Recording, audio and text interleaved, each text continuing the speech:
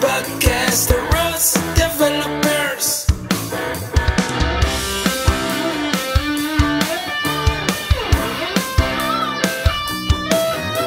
The ROS Developers podcast, the ROS Developers.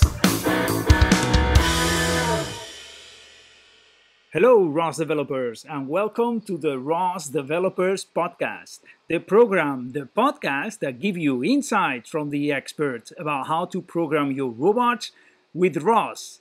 This is Ricardo from The Construct, and today I would like to dedicate this episode to the people out there that are thinking about building their own robotics startup.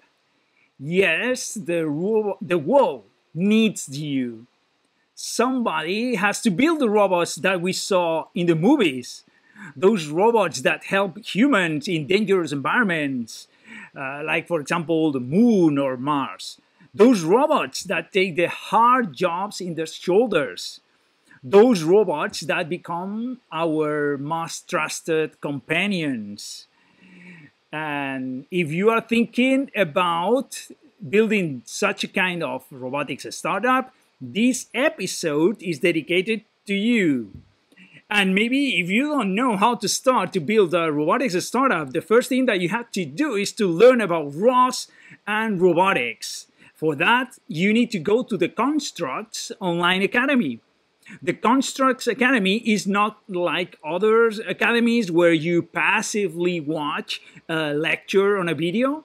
In the Constructs Academy, you are going to be practicing from minute number 1.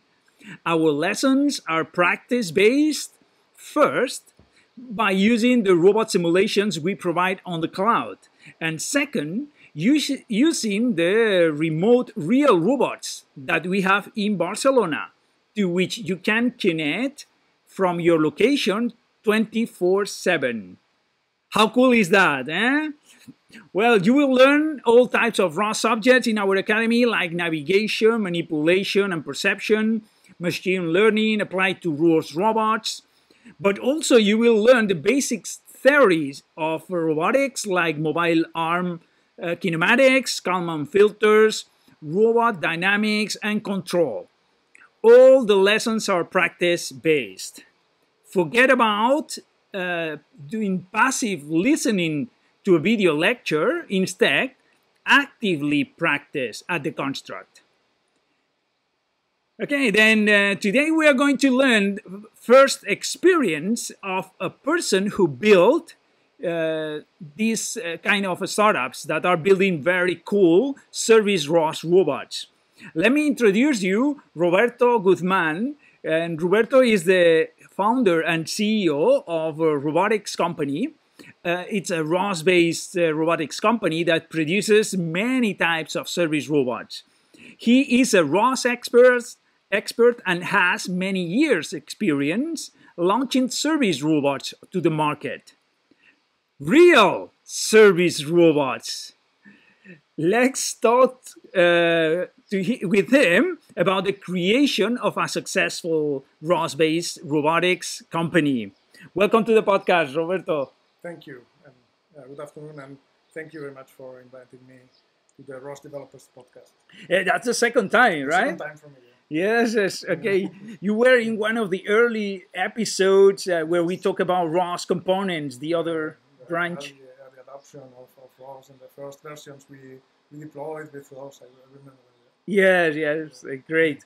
And today we are going to talk about your startup. I don't know if to call it a startup or company. You have to clarify this to us. So when did you start Robotnik, and with how many people? Yeah, I started Robotnik in 2002. That's 19 years ago. Wow. Initially just 2 employees. Okay. And having also shown shares from an industrial company that was investing in us. Uh-huh. Yeah.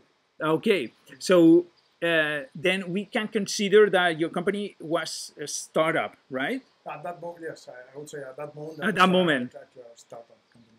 Okay, and then you started with another person. Then it was yourself and another second one.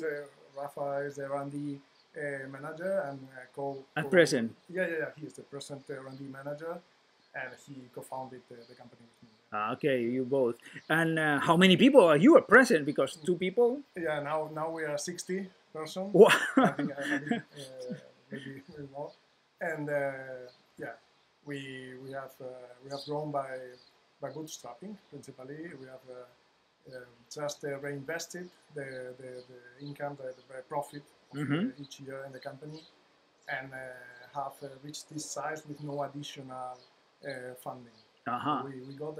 I started initially getting some money that was available for persons that have this unemployee fee, or how do you call it? You mean the paro in Yes, Spain? yes, the paro. Some money you get from unemployment. Yes, from the government. From the government, and then you have the opportunity to use this money just in a single pay. Yes. And with the single payment, you have to start a company.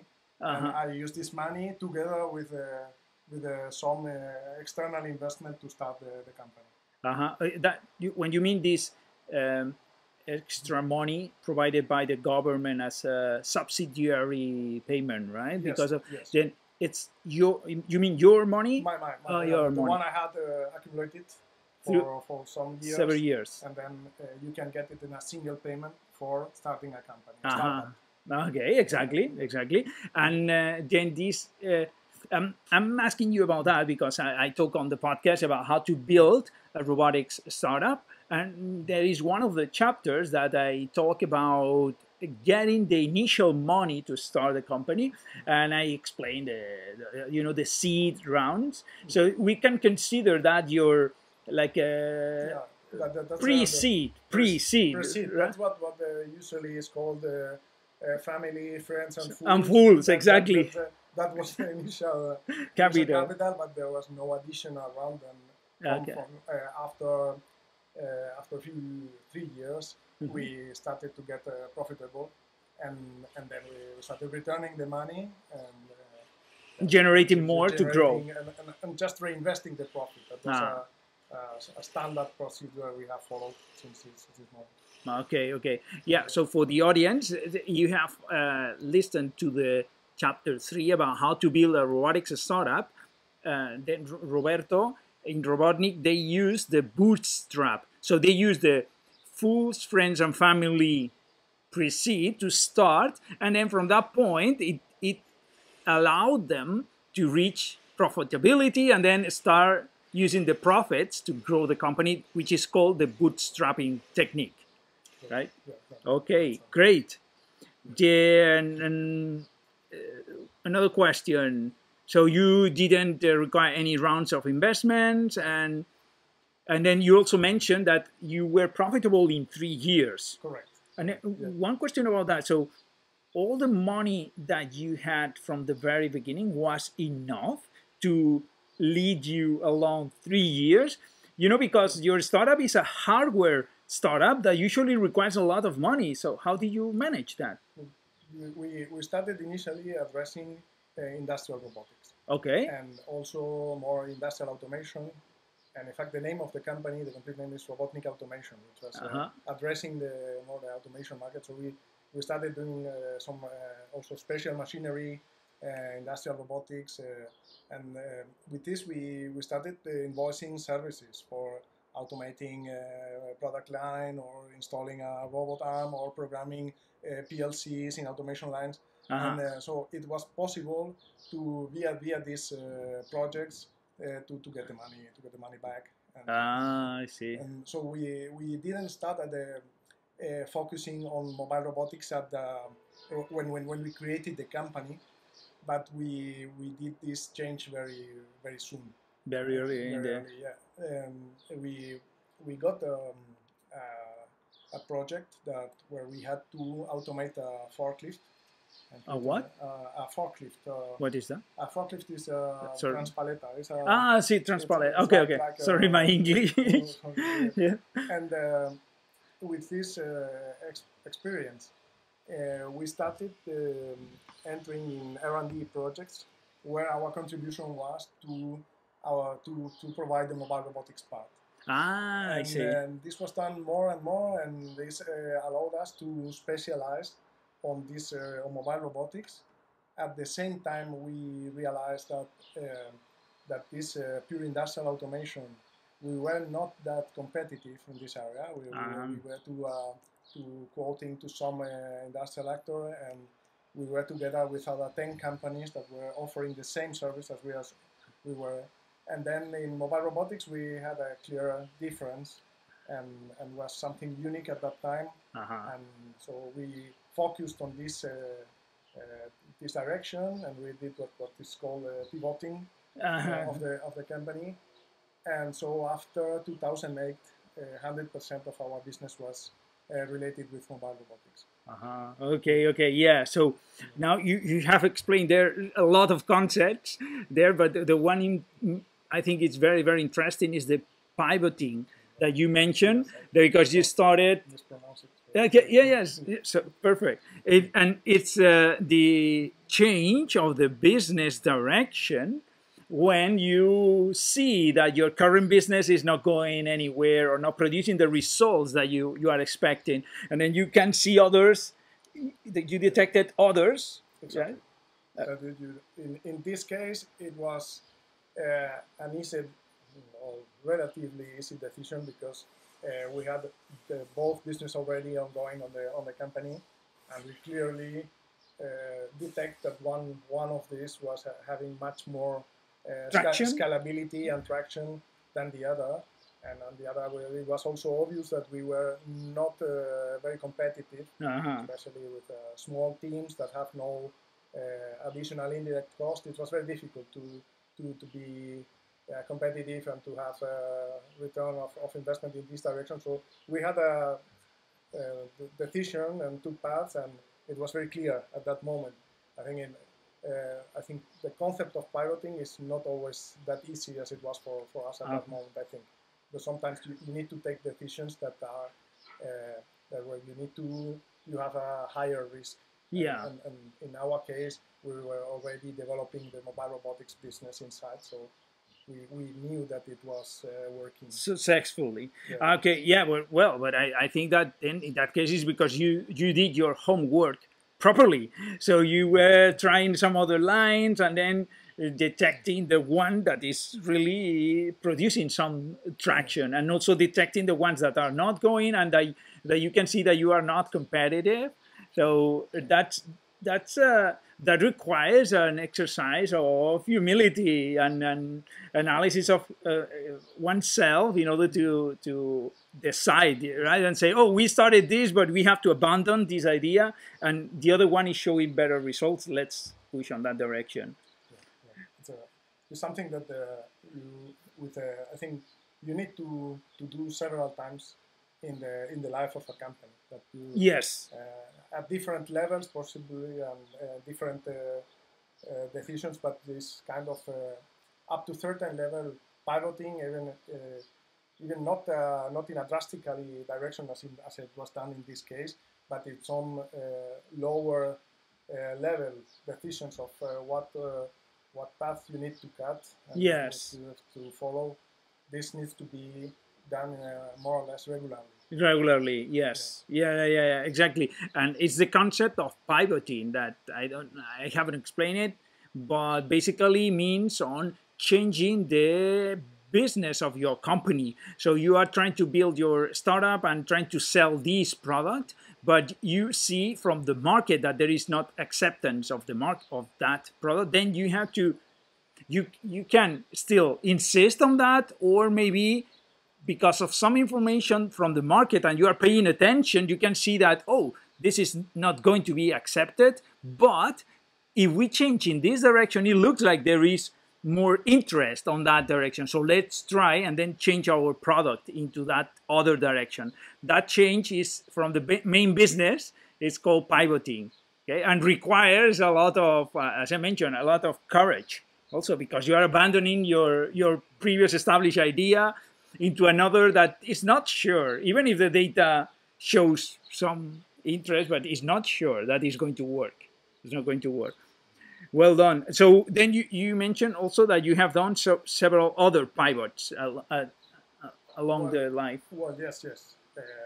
Yeah, you have to take some decisions. I remember Steve Jobs said that he was more proud of what he didn't do than of what he did. You know? Yeah.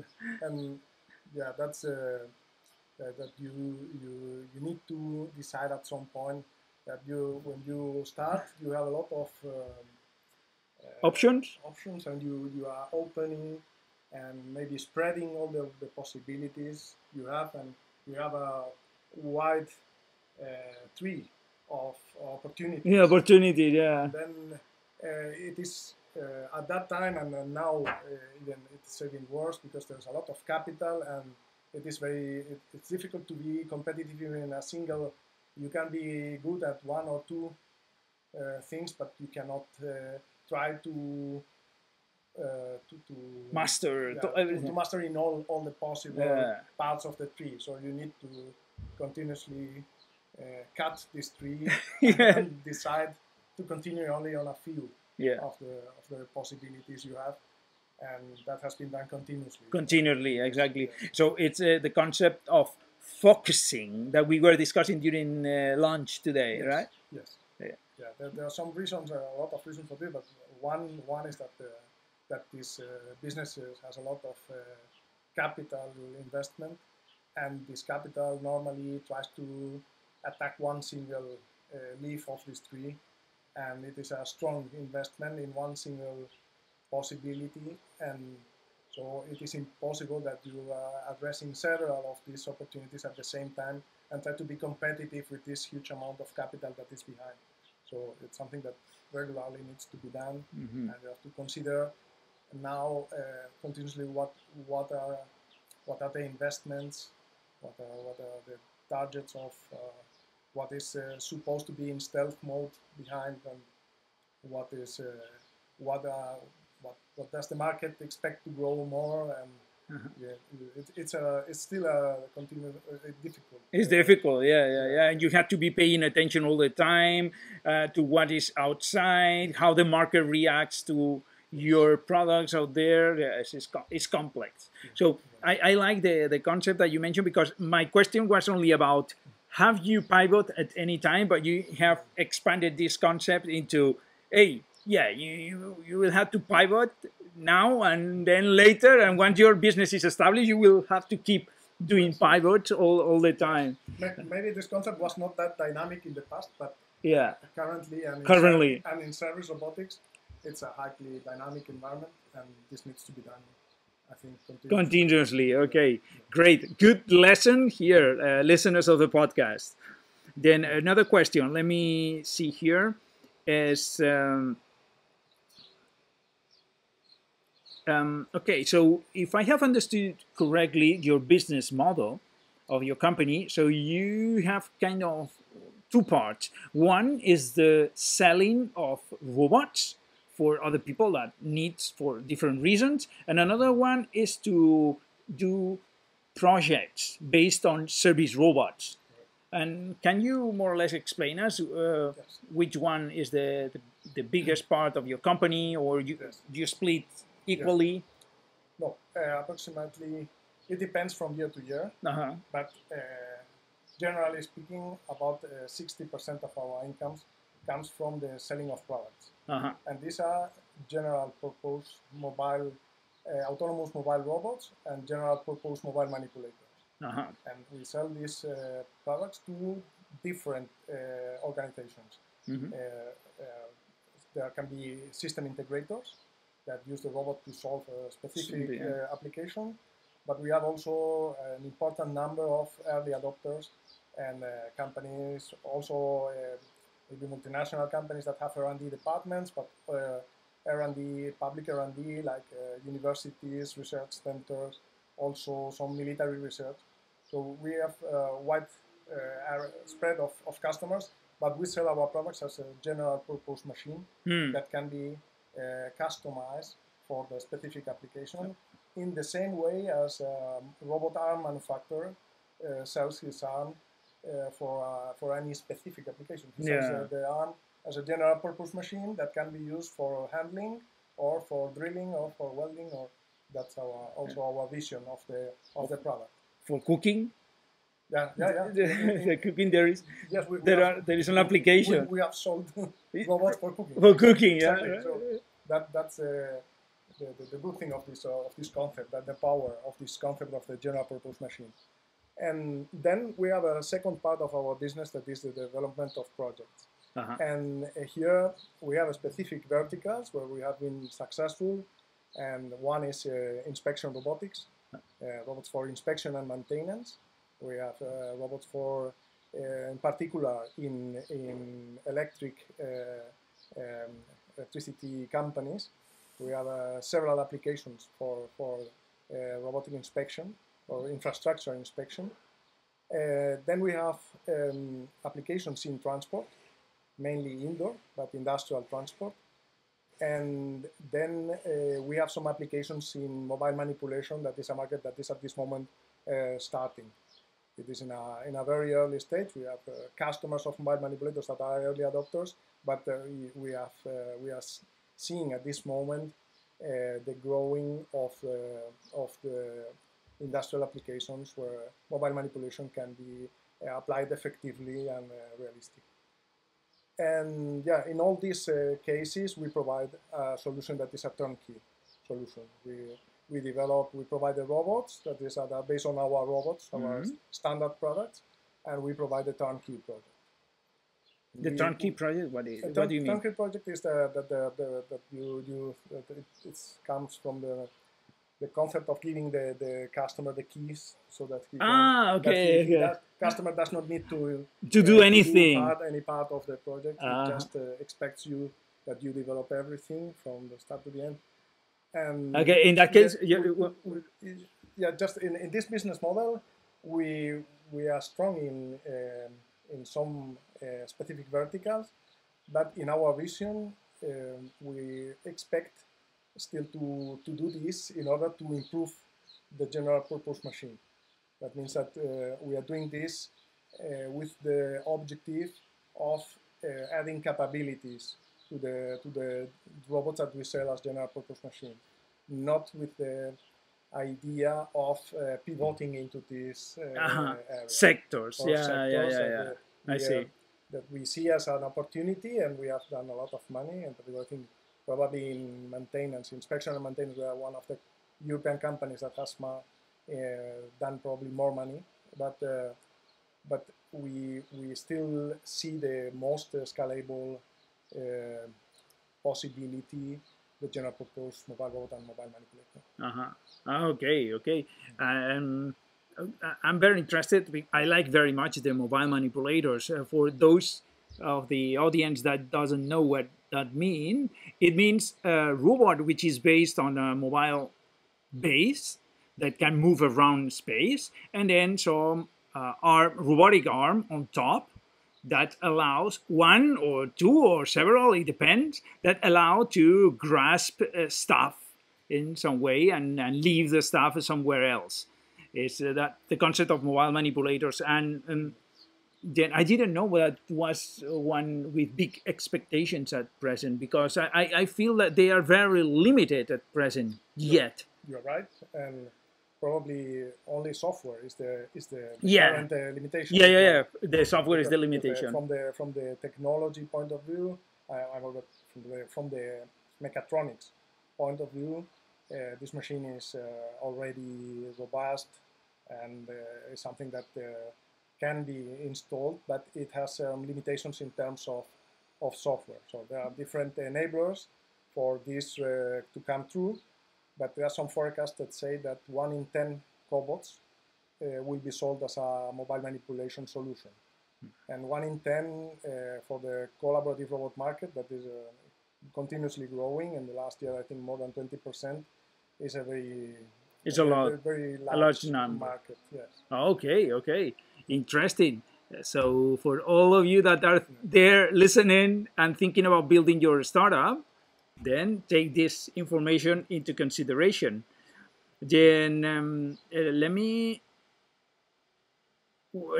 talk about the other question is So all your robots are ROS based. Oh, yes, yes, All of them. yes. Yeah. And then how many of them are ROS 2 based? Zero. But yes, yes. Okay. Now, I think we tend to use the most popular distribution Uh-huh. at the time. We in the past we did not. We were probably more advanced than the standard distribution, but we had experienced the lack of documentation.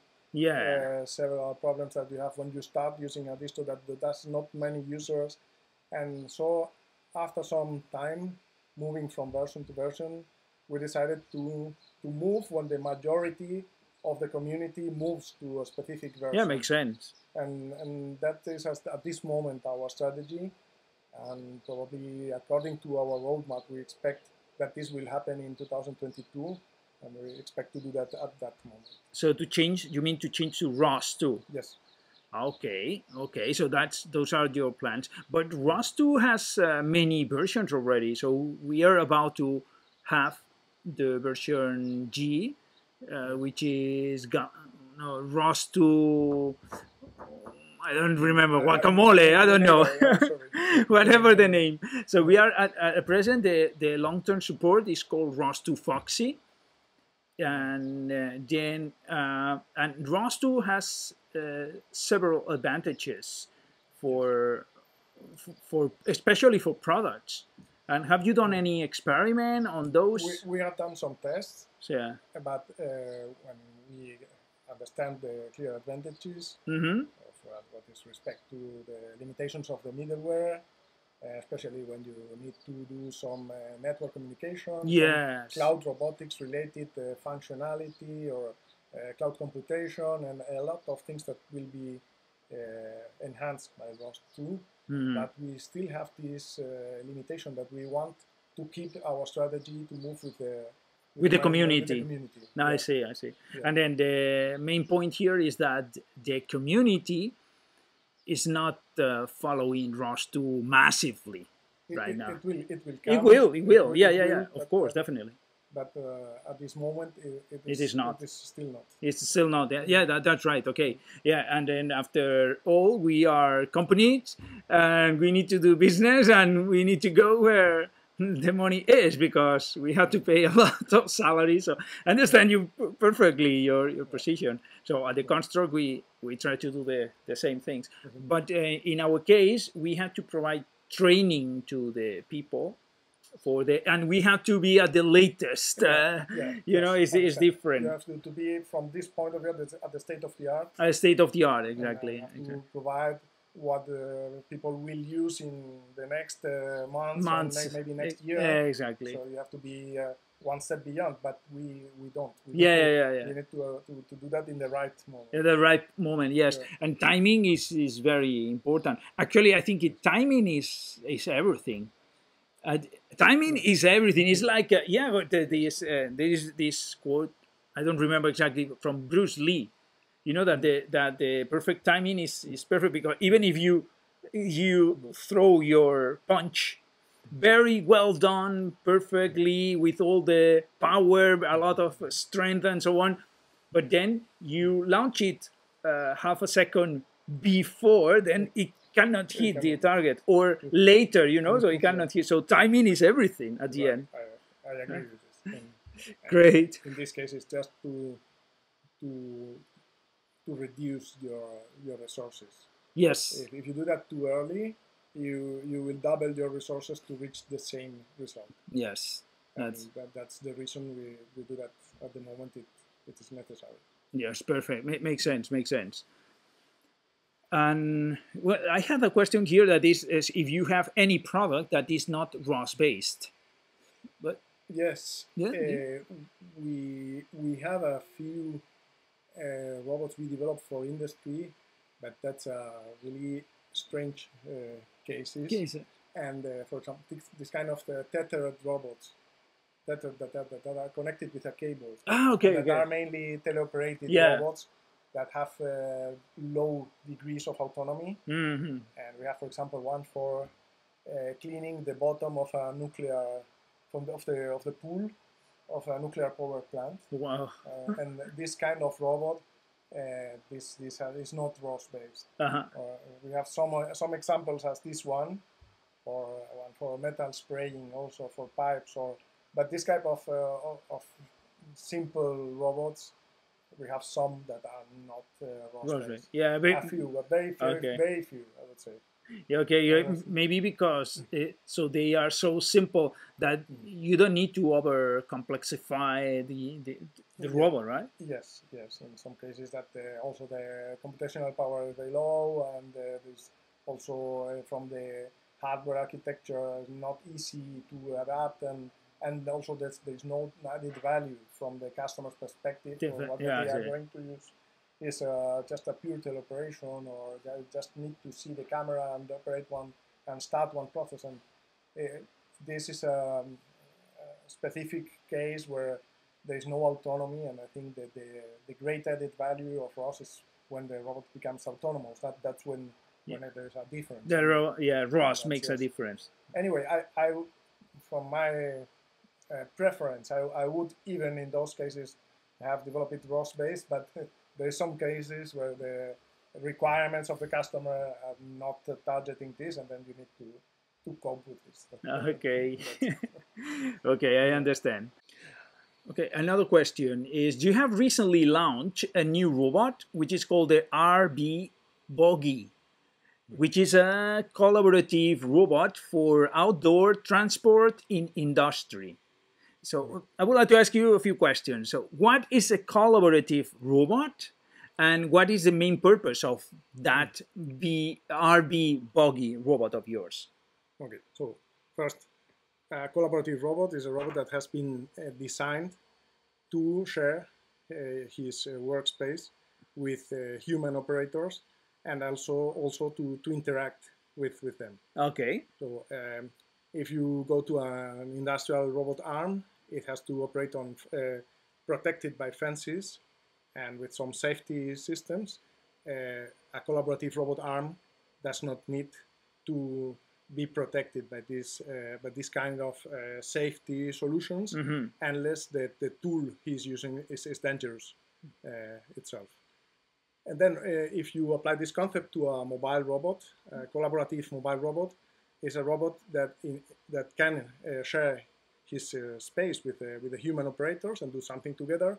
But you can extend this concept to extra functions that the collaborative robot can do. For example, identifying humans, or having advanced functions in human-robot interaction, like voice commanding, or features or characteristics like person following, or this type of extra functionality that is, from the autonomy point of view, more complex than the traditional AGVs.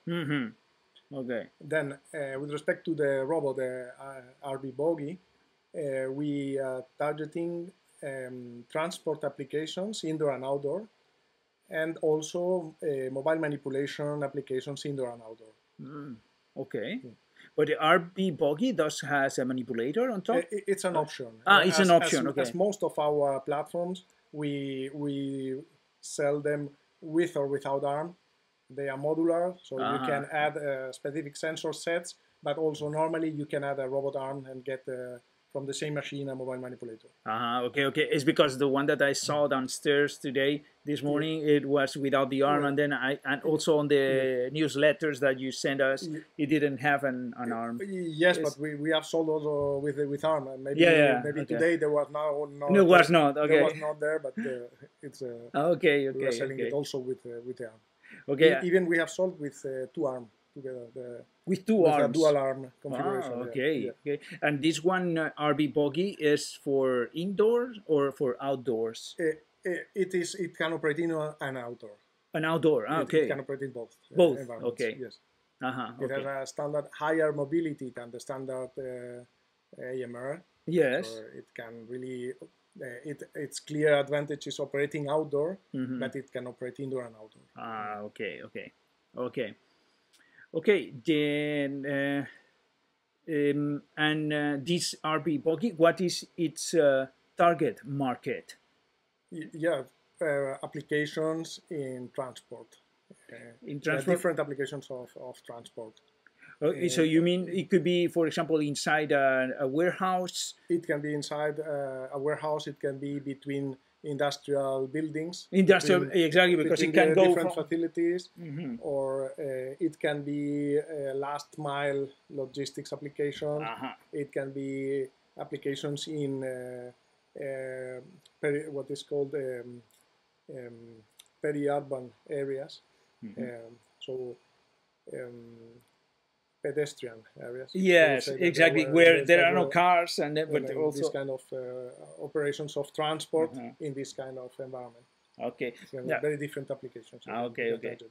I'm asking you about that because when I talk to the audience about building their own startup, what I tell you is that they should start with the minimum complexity as possible. So many of the people, they send me their ideas for startups. They say, oh, I'm going to do, for example, a delivery robot that delivers, imagine that delivers the mail here on this industrial area that we are. So is let's say that is the post office that is delivering the mail by this RB buggy, by using your for example, as an application. That could be. Then the audience, usually many of them, they think, oh, so I'm going to design the robot, and then it's going to have these wheels because it has to go through this type of terrain, and then I will put these sensors. And then what I tell them is, wait, don't start building everything. You can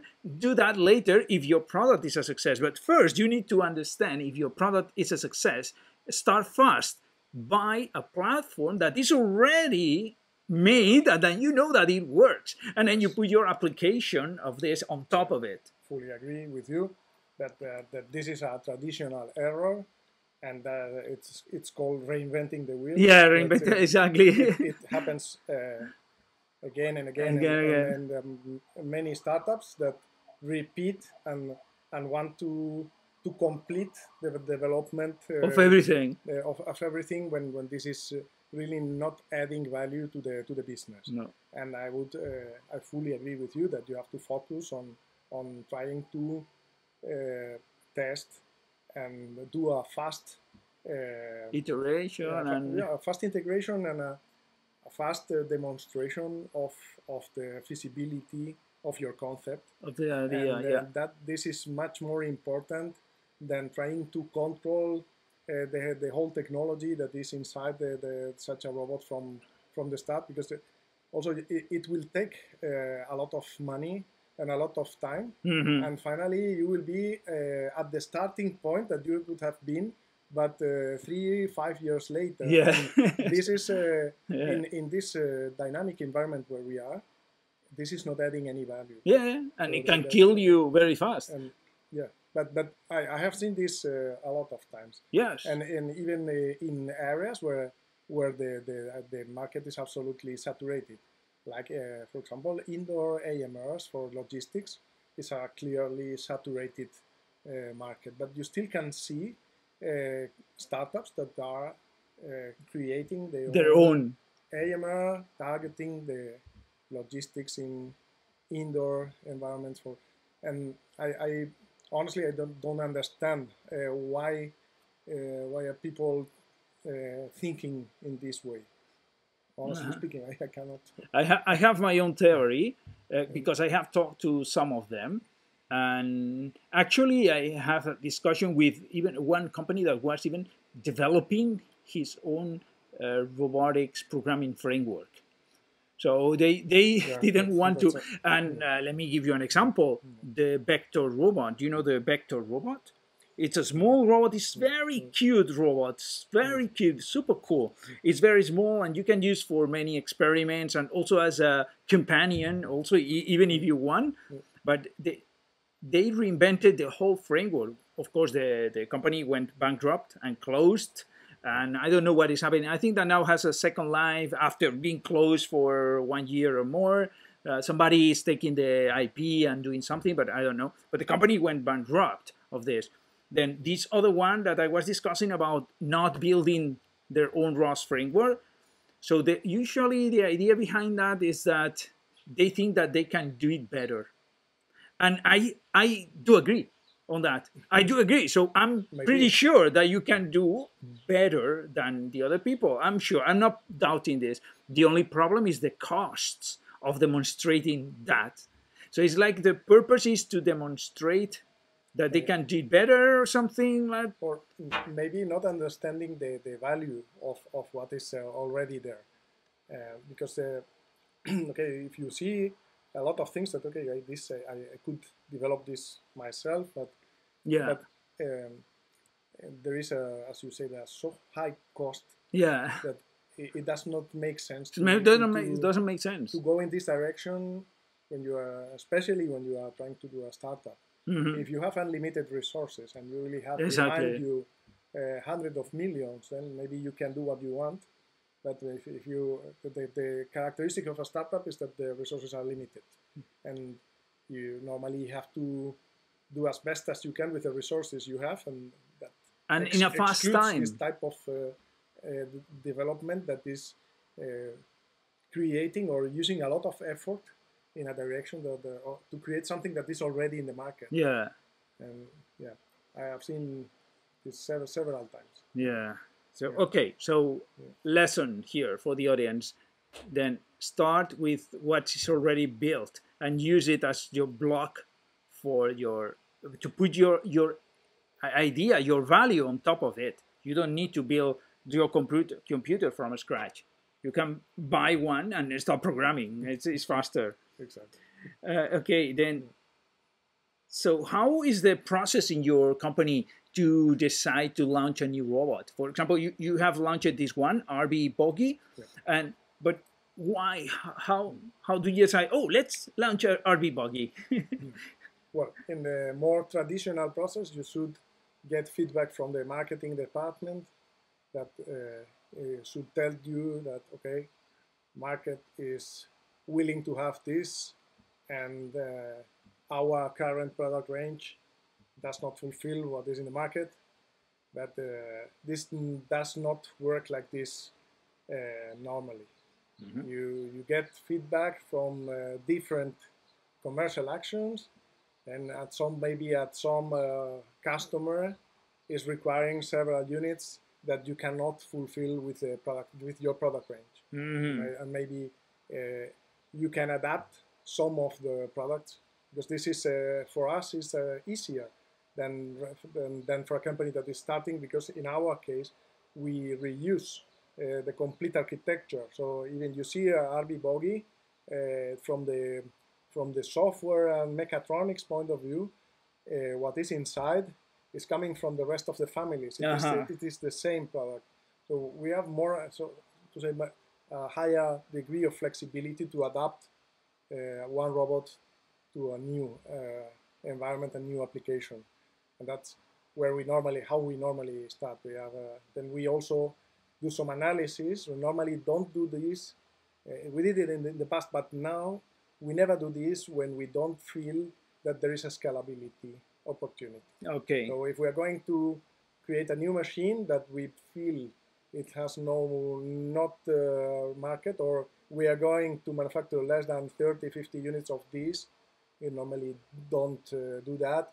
Don't create a new product. Or we sell this as a project that is expensive. Uh-huh. That is okay. That we are going to use resources in this, but this has not a clear scalability, and then let's get some profit of this.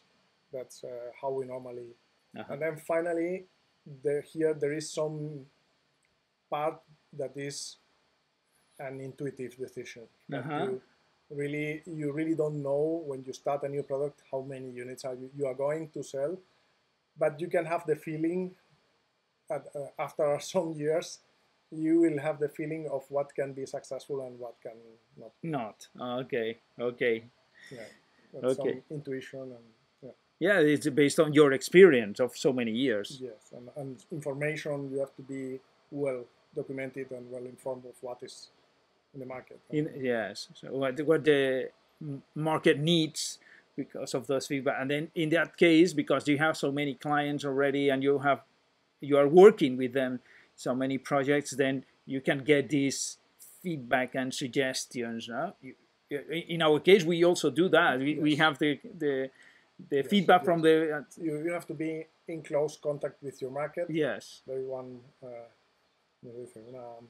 una máxima, ¿no? ¿Cómo se dice? Yes, Una is línea- like a golden rule. golden rule is you know your market. You need to know your market, and knowing your market means that you have to be in close contact with all your customers Yes. and understand their needs. Understand their needs, exactly. That's a very important lesson also for startup builders. Then, okay, then what is the role of simulations in your development? Yes.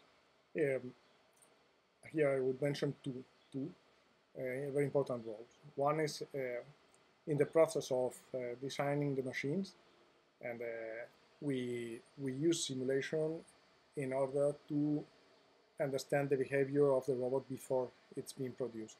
And this is a type of way to tune parameters, select some of the parameters, test some of the parameters, and it makes the design process cheaper because you reduce a lot of tests that would be done in the with real parts that you simulate. And for this we use different levels of simulation, from the CAD provided simulators, but also Gazebo and other simulators.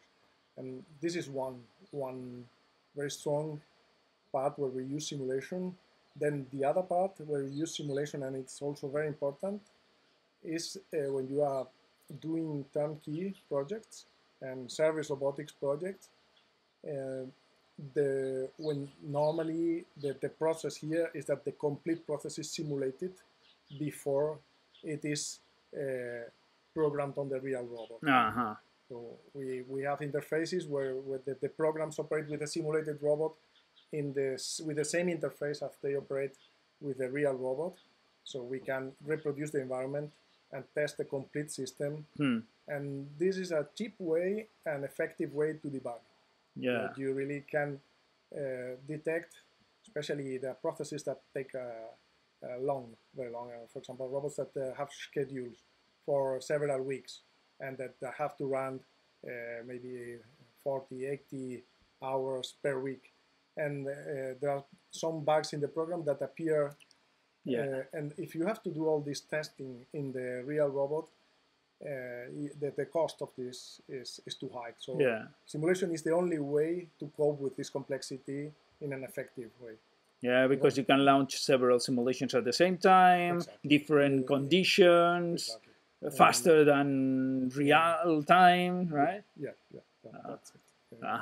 Okay, yeah, simulations are very, very important for that. And okay, so let me see. So for the guys in the audience that are thinking about building their own startup, so how do you think that is the competition in the robotics market going? Well, the competition is becoming stronger and stronger, but this means also that there is a market.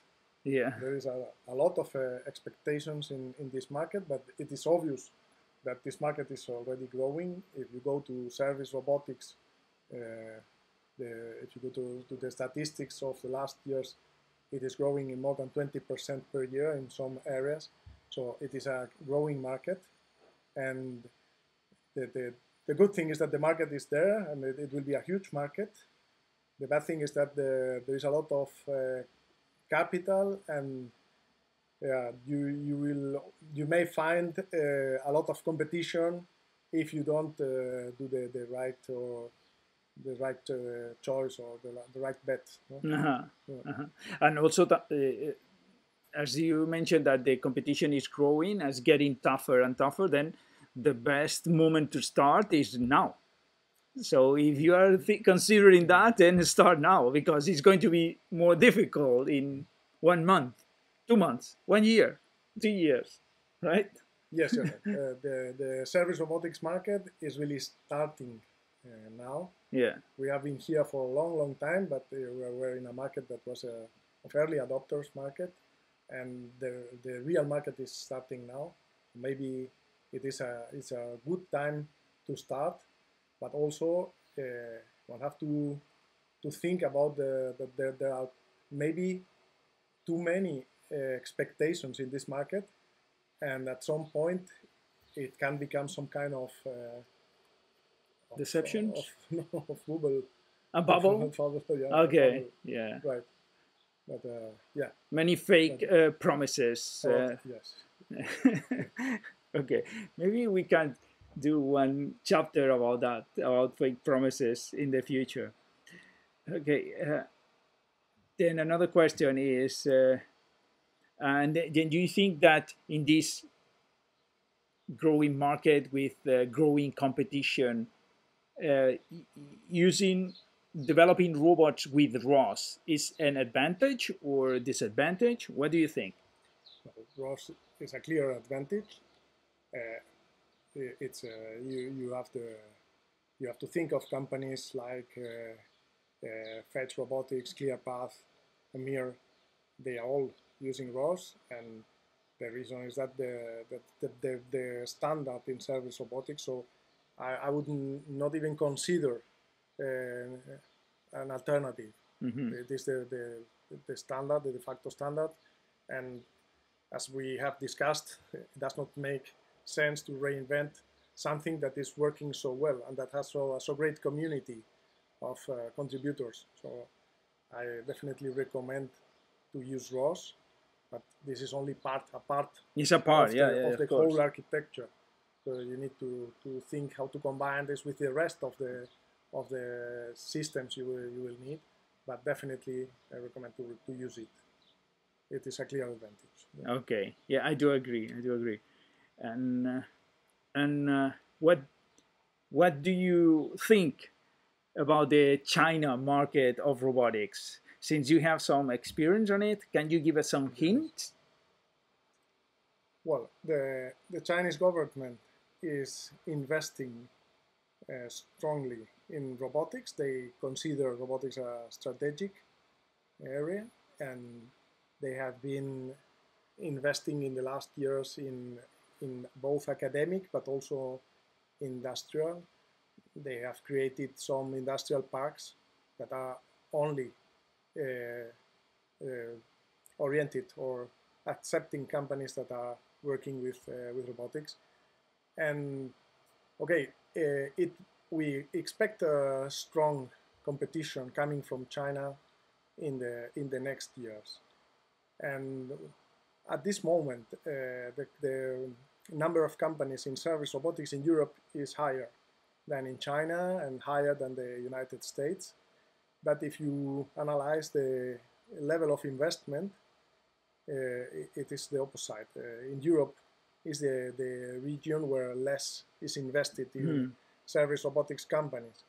So we, up to a certain level, we have to be aware that this competition will come and that it will be true in the next years. In the next years, yeah. Yes. Yeah, because even if we have now the larger number of startups based on robotics or startup of robotics with products, then the level of investment is like the growing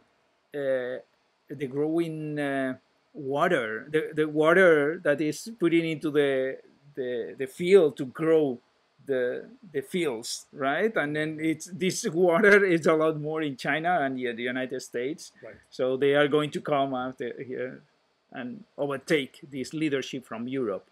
Any of those?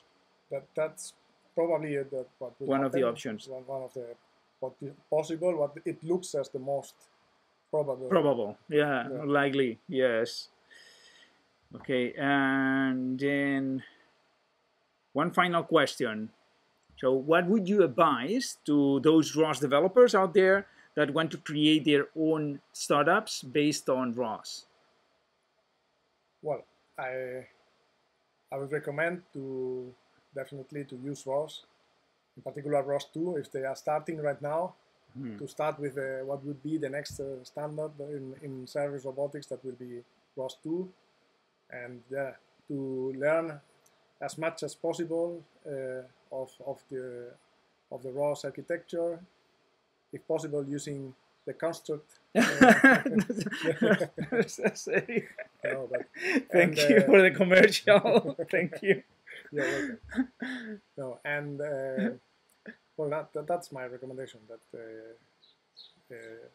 learn, explore what others are doing, learn from all the great open source packages that are being developed, and the great community, and try to contribute also to this community in your possibilities. That's it. Okay. Thank you, Roberto. Thank you very much. And where can people find you and your company? Well, in the internet, in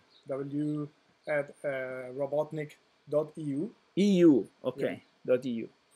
Of European Union, and that's we have also LinkedIn or Facebook channels, but you can find us in the website. Yeah. Okay, I will put a link in the show notes about all those products that we have managed and other informations that we have been talking along the podcast, as well as the link to your company webpage and personal LinkedIn profile, in case that somebody in the audience wants to contact you and ask you any additional question or so on.